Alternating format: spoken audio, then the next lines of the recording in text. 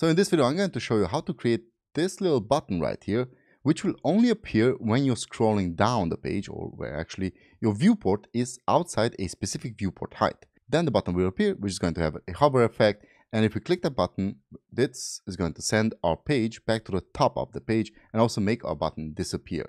And as you can see, the animation is a pretty smooth one. And stick around to the end of the video where I'm going to show you how you can create this smooth animation using JavaScript. So in this project, we're going to learn how to create a go to top button using HTML, CSS, and JavaScript, of course. So hope you're excited. If you are, give this video a thumbs up and let's just get started with the project. Alright, so I have my code editor open, which is Visual Studio Code. As always, I have a folder, it's called code, and in this folder I'm going to create a index.html file, start with the boilerplate, automatically add to it the link with the style.css that we still need to create. By the way, the entire code is down in the description below. As always, you can find the code on my blog, on my website, on my blog.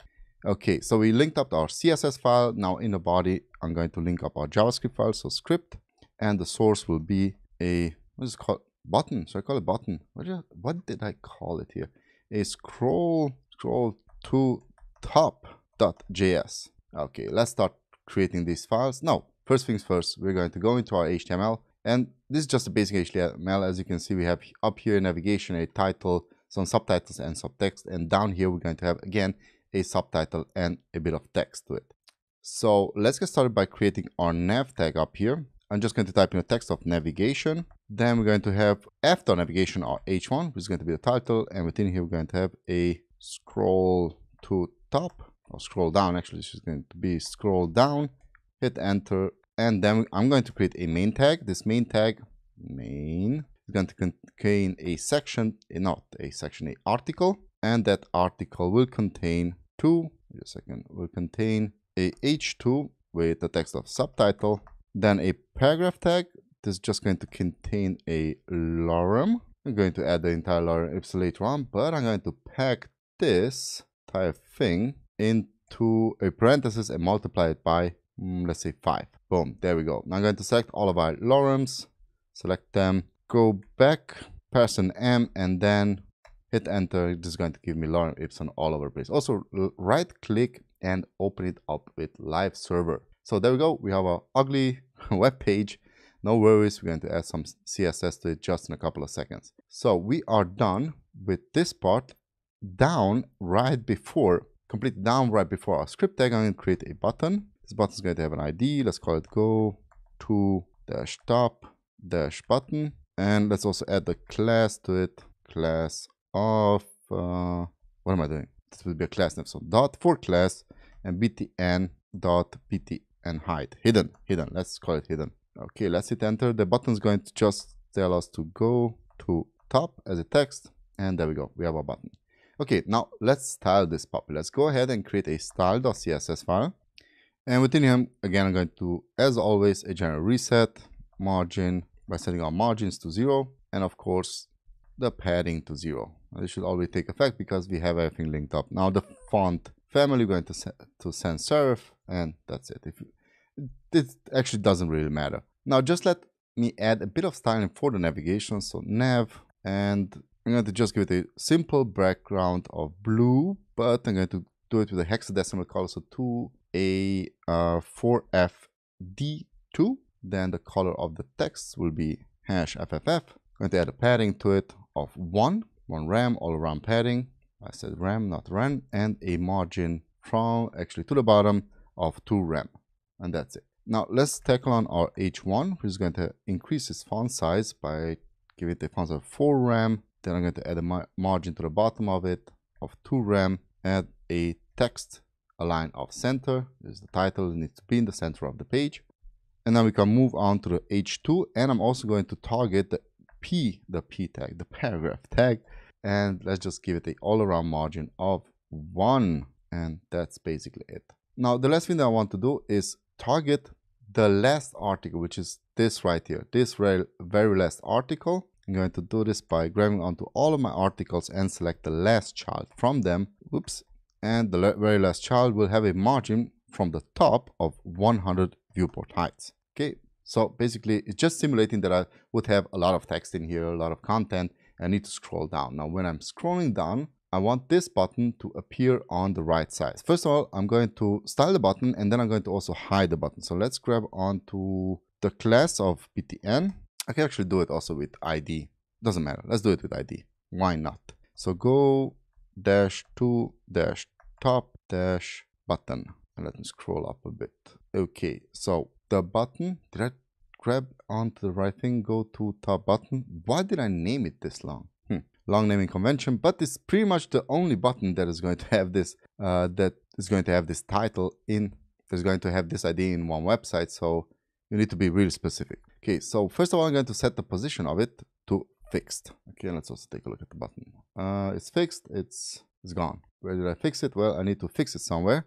So I'm going to go to bottom of 20 pixels and right, because I want to do it, want to put it to the right side, also 20 pixels. And there we go. There should be our button. Now it's fixed, so it's always appearing. Doesn't matter how high or low I scroll in the web page, the button will always be there. Okay, let's also add a bit of style to it. So we're going to do I'm going to add the same background color and text that I had up here. Boom, just paste this in here. And then also let's decrease its opacity. Initially, if you take a look in our finished project, initially the button has a opacity only when I'm hovering over the button. Then the opacity will be reset and the button will appear fully. So in order to do this, I'm going to set the opacity in its initial position to, oops, let's go back here. You can see to 0.5, okay, making my button really, really opaque, really, really transparent. Now let's also take out those borders, say borders none. Then I'm going to set the border radius to 5 pixels. A cursor, wait, I also want to add some padding. So padding, top and bottom, 10 pixels, and left and right, whoops, 20 pixels. There we go. And now the last thing I want to do is add a cursor pointer to the button, signifying when we are over that button that it is there. And you know what? Let's also add a box shadow. Box shadow. Actually, I didn't even add this in my initial project. Why did I add this? Why did I not add this? Okay, 5 pixels, 2 pixels, and 4 pixels, and RGBA of 0, 0, 0, and a opacity 0.5. Let's see how this looks. Pretty decent. Let's still decrease it to 0.3 opacity. Okay, there we go. I like it much better this way. So one more thing, when we're hovering over our button, and I said I want the opacity, oops, so we're hovering over the button, I want the opacity to change to 1, signifying that we're over that button. And there we go. You can also add a transition to this. So transition all 0.2 seconds and linear. Okay, so whoops, this should happen in much. Okay, so we have a little bit of a transition effect. So our button also has the class of hidden, and when this class is active, then it's going to be displayed as none. Boom, there we go. I didn't type anything in there. Okay, so now the button is gone. Now let's move to JavaScript, because this is where the magic happens. Let's create a JavaScript file. What did we call our JavaScript file? Scroll to the top. I'm just going to copy it. Actually, I could copy all of this. So the extension. So new file, scroll to top.js, and let's do a console log or whatever. Inspect this, and we should see our console log. Let's hit save again. There we go. There's our console log. Perfect. So our file is linked up. It should work. Now we can move on and select the only element that we actually need to select here. Let's create a variable const, and I'm going to call this variable go to top btn. Obviously, this is going to grab onto the button, so you can use query selector. You can use get element by ID. In my case, I'm going to use get element by ID because I do have the ID in there. So I'm going to use go to top button, select this little fella, move my console log down here, paste the variable in the console log, and now I should see that I inspect again, go to the console, that I did select the right element. There we go. Next up, I'm going to add a event listener to the window element. So you can select your window element and add event listeners to it. You can also do add event listener off, but I would much rather prefer to do a on scroll event listener. Now I need to assign this now to a callback function, anonymous arrow function, and this function will then call upon another function. This function will scroll or watch for, this element will watch for where the window is situated. So let's do here is scroll. We're going to call this function scroll function and initiate the function in here. Now we also need to create this function. I'm going to go down here, keyword function, paste in the name, and let's create here a if statement. So if the document.body.scroll to top is larger than 300 pixels, so the distance from the top is larger than 300 pixels, just need to type in 300, or the document element scroll top is also larger than 300 pixels, then we're going to grab our button and change its style, so grab it to the style property, and from here we're going to grab onto the display, and you know it is actually in our case set to display none, so we can change this to block. What am I doing? As you can see here, block. Okay, so let's try this out. This means if I scroll down, so basically if there's more distance than 300 pixels from the top, then the button should appear. Let's try this out. Let's scroll down, and there we go. There's our button. Now if we scroll up, the button should disappear. So else the button, I'm just going to copy this, go to top button that is selected there, the style display should be none again. Okay, so let's try this out. If I scroll down, the button appears. Also hover over it. If I scroll up, the button disappears. Again, watching for this distance. Okay, but as you saw in our finished project, not only that we can make our button appear and disappear when we're scrolling, we can also click on that button, force the page to go up, and make the button disappear. So the next thing that we're going to do is add to the button event listener of on click. So again, you can add event listener, but in my case, I'm just going to do a on click. I'm going to assign this to a callback function.